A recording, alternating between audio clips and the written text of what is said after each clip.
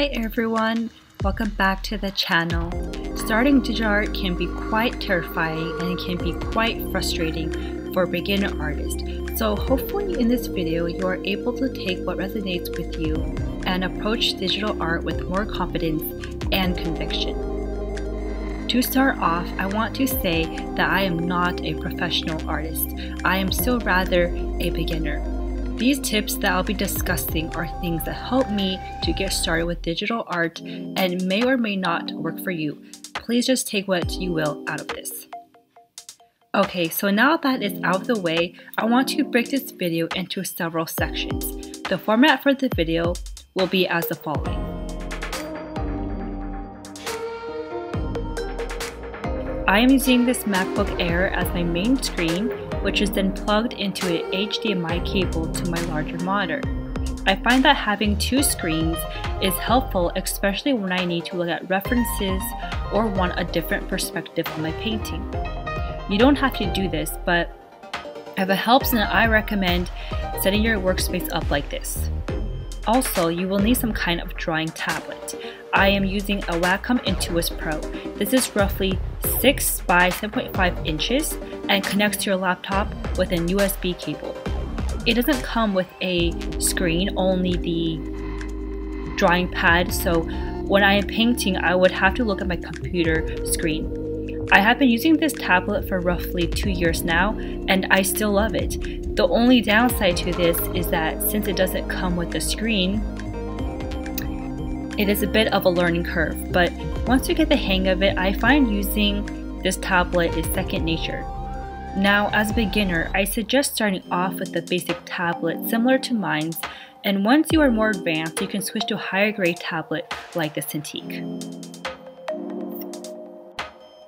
Alright, now that you have a perfect working environment and everything is all set up, let's now take a look at the different drawing programs.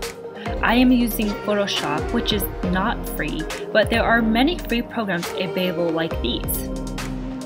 I have not personally used the following, so I suggest you do your own research on these.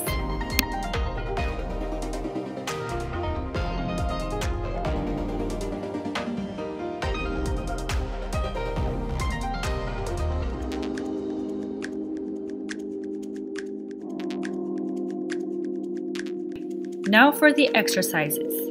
Before you start directly drawing on your program of choice, it is wise to first get familiar with A. Drawing with your tablet, and B. Knowing your program. So each drawing program will have several overlapping features, but they may differ in layout and usability. So as an exercise in your program of choice, just start scribbling. This is a fun workout for your drawing muscles. You can draw different shapes like circles, squares, triangles, curvy lines, zigzag lines, or spirals, and hearts and stars. Just play around with the different settings in your program. Pay special attention to locating your layers panel, colors panel, and brushes panel. Play around with your brush size and opacity. Doing this exercise at least 100 times before you begin drawing will help warm you up and become better at drawing. Yes, it is tedious, I've been there, but it is also worthwhile.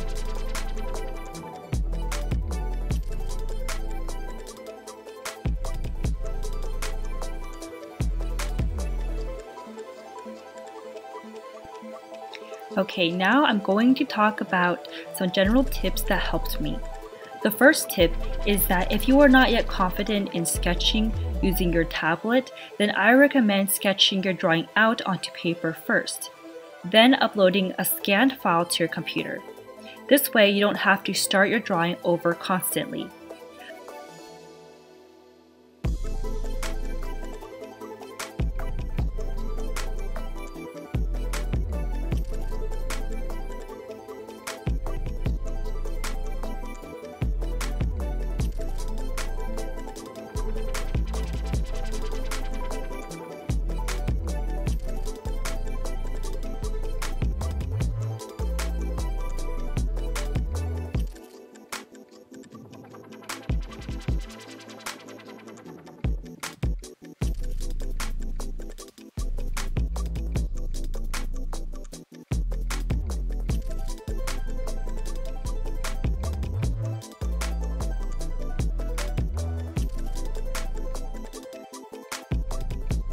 Another tip is to please use layers. By drawing on layers, you can save your drawing when you mess up.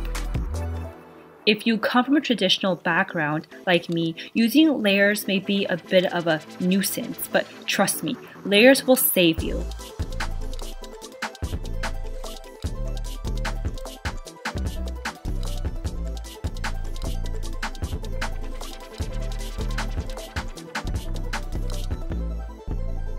My last tip is if you are not very confident in using colors, then you can just color pick the colors from your reference using the eyedropper tool.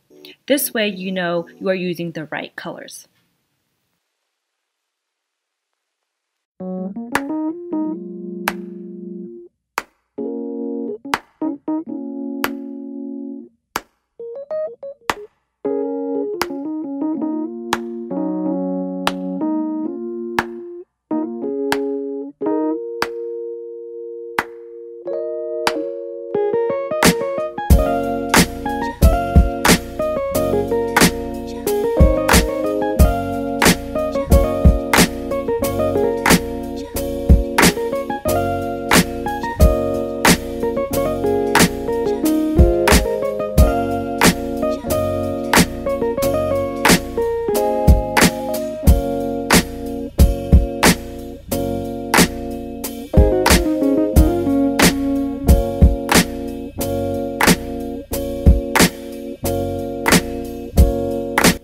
Alright guys, you reached the end of the video. Thank you so much for making it this far. Please like and subscribe if you want to see more content like this.